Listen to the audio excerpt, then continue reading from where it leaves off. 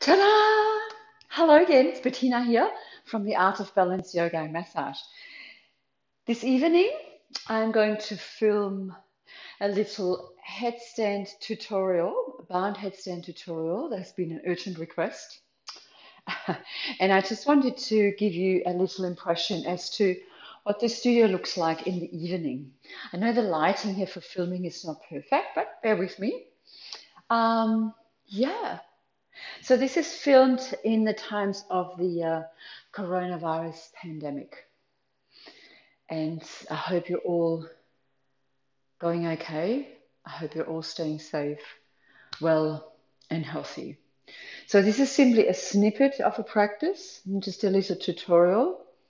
I mean, it could be all you do, but it could, of course, be a part of your practice, perhaps inversions at the end of a longer practice. Yeah. So just making sure you know your body well, you have practiced before, you have medical clearance to be exercising and to be practicing yoga. So there is a tutorial on the tripod headstand, but this one is the bound headstand. So in my classes, we measure the distance between our left and our right shoulder with hugging the biceps. So I often say, measure your biceps, mum. Yeah. And then you're bringing your elbows on the mat and you make that indentation. So you're just going to see where the elbows are. That's right underneath your shoulders. Yeah. Beautiful. Then covering that indentation. So the center of the palm of the hand covers that. Beautiful. And then it's very important to spread the fingers. Knuckles, heel of the hand. Where is it? This is your foundation. Yeah. Good. No, that's tripod headstand. Yeah, let's do that briefly. Tripod and bound. Okay.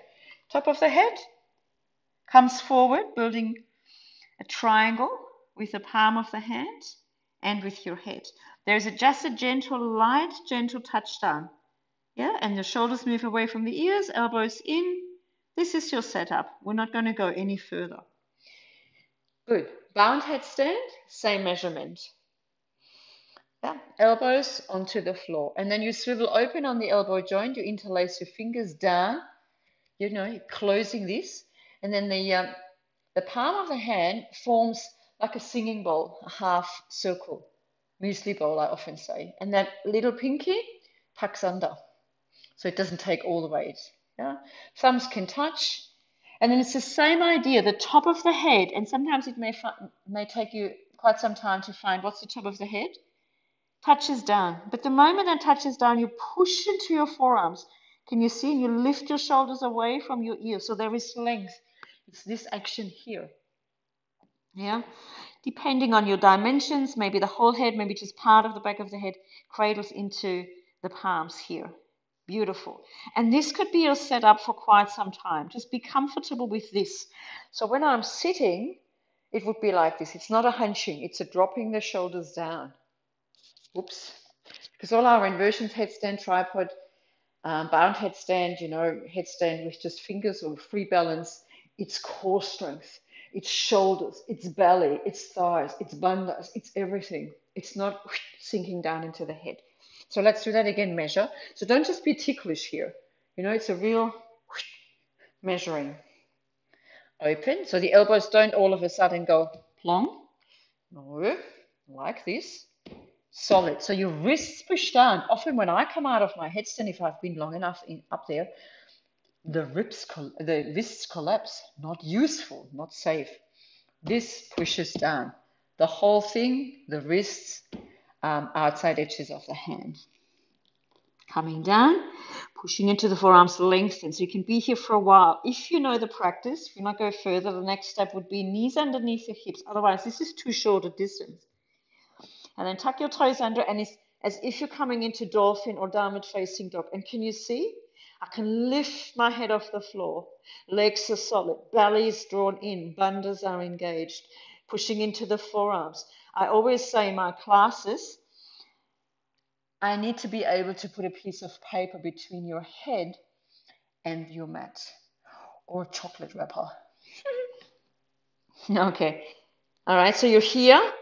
If this becomes easeful and you go, okay, I've got the strength, then you walk in. This is what we teach here. One leg straight and the other leg, that knee comes into the chest. And you just come forward, you take the weight a little into your upper arms, a lot into your upper arms. Knee, that knee comes into the belly. This is boat pose, strength from your core. And then at the same time, you push your forearms into the mat. You draw that knee to the chest, you engage your bandhas. Your body has no other option than to come up. Yeah. Okay. So stage 1, stage 2. Did I say this? Shorten the distance, walk in, walk in, walk in, until you feel like, if I go any further, I'm going to topple. And then just play with this. You lift onto that back toe, push the forearms down, and then just drawing up. This is strong. There's other ways of going up, but I find that gives you the sense of strength from drawing that knee into the chest. That, can you see that boat pose activity? It's like, yes, here, no collapsing. And you also have, with this position, you have control with this foot here. So you're not coming into a bounce. It's just a little elbows pushing down. The core lifts. And as everything wants to lift up, that's not on the floor.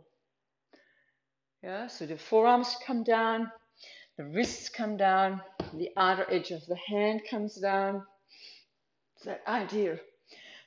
Knee into the chest, belly engaged, and then there is, at some stage there's a lightness, and you practice for weeks, you practice for months, you practice for years. All of a sudden you have the strength, you have the memory, and it's just light. All of a sudden there's a lifting up. I would recommend no bouncing, because where's the point? If you bounce up, it's too much on the neck. Then the body has to find that equilibrium, that balance while you go up. That's not useful for the neck. And that may be bringing you that sort of sense of satisfaction, but it's not safe. And what's the point of the headstand anyway then? Yeah, the idea is to build the sense of patience and the sense of connection to your physical body with the breath, with everything engaged, and then it's just beautiful. And the final pose is so light. And even when we're up in our full bound headstand, Baddha Sirsasana, there is lightness. And the only thing grounding down is really here, here, here. Everything else lifts up. Yeah, inversions are light. Beautiful, the light, the lifting. I hope this has inspired you to have the patience to practice headstand Sirsasana, not to shy away from it. If you don't normally practice with me, find a teacher that can guide you. Do find that inner patience, but also the joy. Yeah. So again, measure, swivel open on the elbow joint, close this, solid. Head just tickles down. There's hardly any weight the whole time on the top of the head. Remember that piece of paper needs to be able to come underneath your head, between head and mat. Yeah, this is good. Lift the head, so have these little push-ups here. Toddle in, solid. Knee, and then pushing down. And then once you're there, you can kind of go, okay, I can just balance here. Yeah, okay. Shoulders long. There's no pain in the neck, no pain in the head. This is light. Yeah. I can lift up. Beautiful. And then eventually just find your alignment. And we can play with variations. We can play with L shape. Counterbalance. Fine. I like a forward hero pose or a hybrid between forward hero and child's pose. We can make a traditional feel into it. And you can notice from my breathing, this is strong. This is solid work, but it's fun also. Keep it safe, my yogi friends. Keep it safe. Keep the patience. Weight off the head. The neck is long. This idea. Every downward facing dog, every dolphin gives you the strength and the understanding. I love headstand. Don't dismiss it in your practice. Watch the tutorial for the tripod headstand. Yeah, we love that. There's a blog post also with pictures as to how to get in. No bouncing. Not safe. Not useful. Thanks for practicing with me tonight. Namaste. Oh yeah, subscribe to the channel. And also, what did my children say? Push the button of notifications. It's all good. You can even practice online with me via Zoom.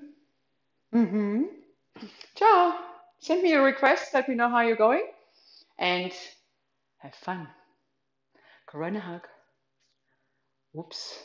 How will this go in 10 years' time? Ciao. Namaste. Pressing stop so I don't have to edit.